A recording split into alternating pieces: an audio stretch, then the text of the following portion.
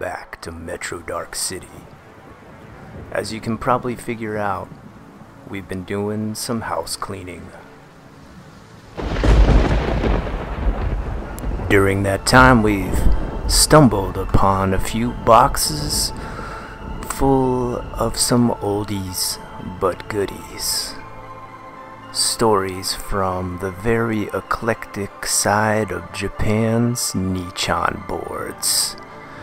Here, in the Occulto section, you'll find some of the creepiest creepypasta you've ever read.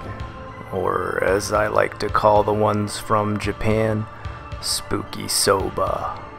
With that said, grab your favorite drink, take a seat, and enjoy being terrified. The following post was on Nichan in the Occulto section.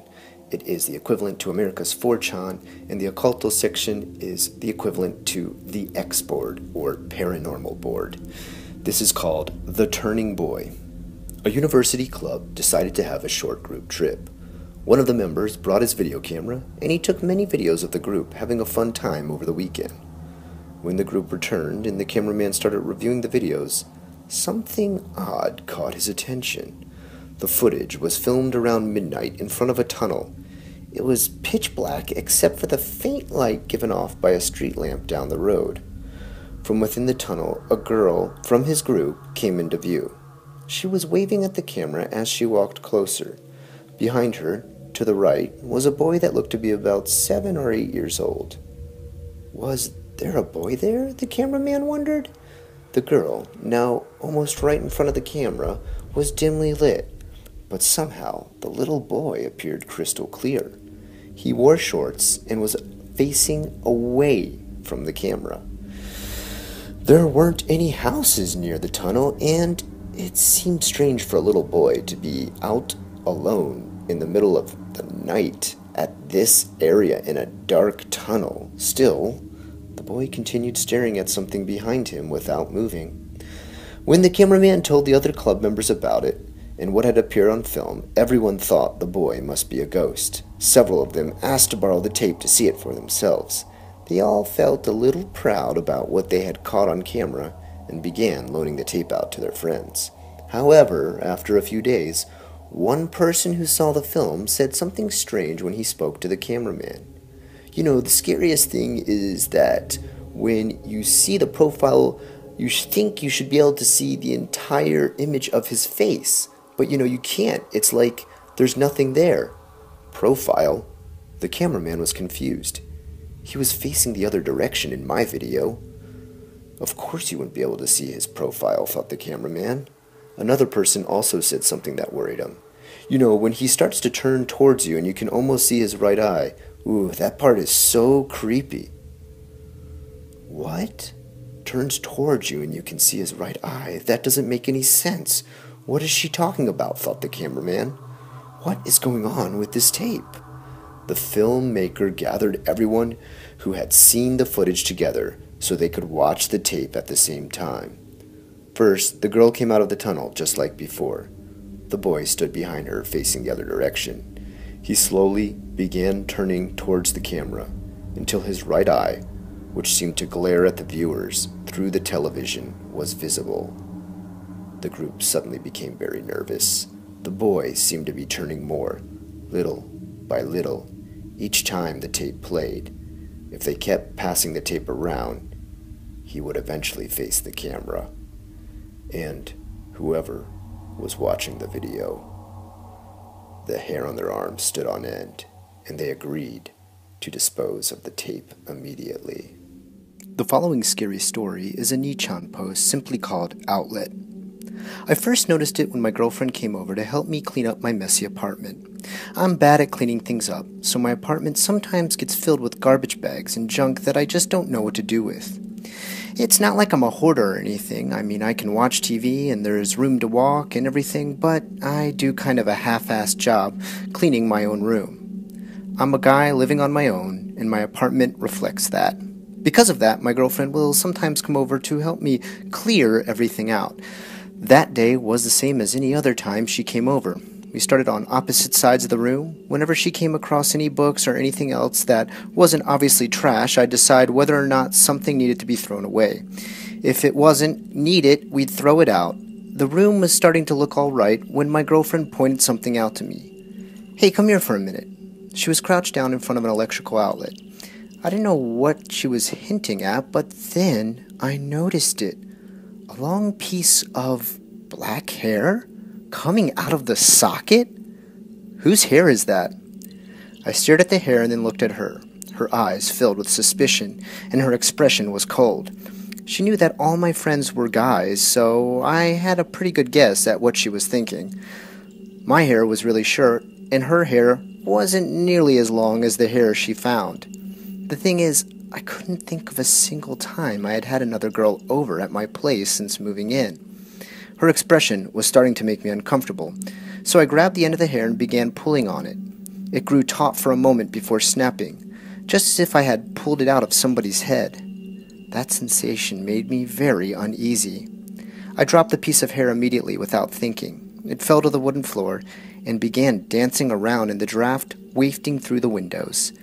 I dropped to the floor onto my stomach and tried to look into the outlet, but my eyes were met with nothing but absolute darkness. The next day, I looked awful. I had completely forgotten about the hair coming out of the outlet. Right after my girlfriend and I had finished cleaning up, we went on to a karaoke date and got pretty drunk. When I got home, I pretty much passed out and slept like the dead. As soon as my eyes opened, though, I realized I was running late for my train.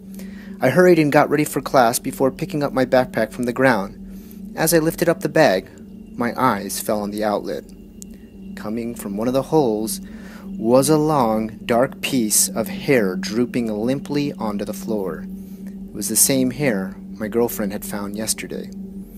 It had to have been from the same person. The strand of hair was taunting me, as if it were some sort of feeler scoping everything out. The thought made me very nauseous, and I took hold of it and yanked it. My hand was yet again met with the same snapping sensation, as if I had just pulled the hair from somebody's head. What the hell? I plugged in an old radio and tried to block out the hair from coming out of it. I threw a few pieces of hair out the window and then picked up my things before heading to class. Somehow, I knew that the hair was riding the wind off to somewhere else. The radio I had plugged in was pretty big, and I eventually forgot about the hairs. My apartment was slowly becoming more and more cluttered again. When I took notice of the pile of manga towering next to my bed, I decided it might be time for my girlfriend to come over again and help me. In the meantime, I swept the area that were clean enough to fit a broom in and filled up a few trash bags and threw them out. About a month passed before things got weird again. All of a sudden, everything went to hell. In the middle of the night, I was woken by a rattling noise filling up the quietness of my apartment. I turned on the lights and looked around to find the sound was coming from, and it was next to my radio. More specifically, the cassette player part of my radio. Even stranger, it had moved. Previously, it had been behind piles of manga, but now all the books were knocked over, giving me a perfect view of the radio. Having just woken up, I initially wondered whether or not the sound of the radio had knocked all the books over, but that didn't really make any sense. The cassette player started again, rattling and rattling. I reached my hand over to push the power button. When my fingers reached the button, I realized the radio was already turned off. If it was turned off, what was making the awful racket? I assumed it must just be broken. I took hold of the radio in both hands and tried pulling it up, but I felt resistance.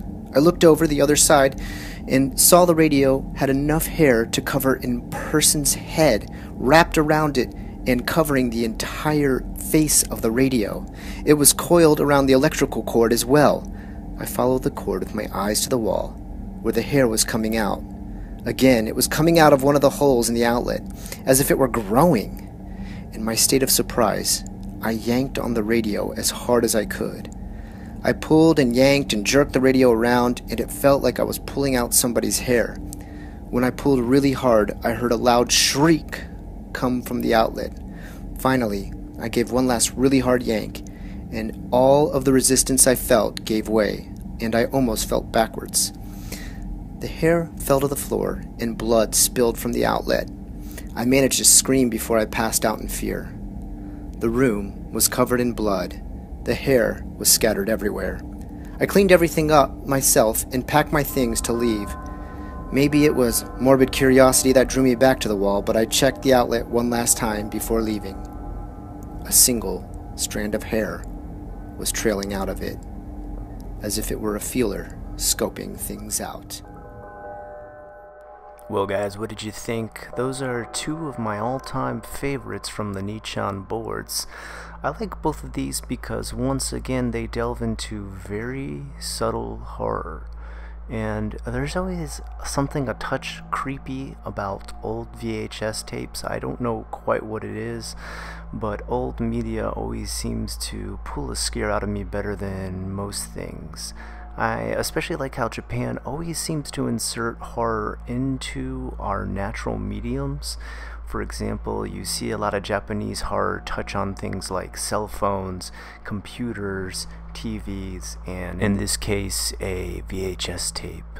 Something as simple as that being turned into a local scare reminds me quite frankly of, well, The Ring, of course.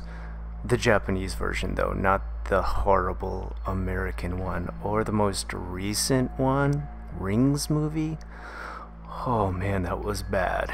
Anyway, with our last story, it's a simple hair coming out of an outlet, which is a pretty weird idea to begin with. I think it starts out pretty dark and kind of squishy. So I like how it slowly takes that and descends into an even more visceral experience of, I guess, human grotesqueness, if you will.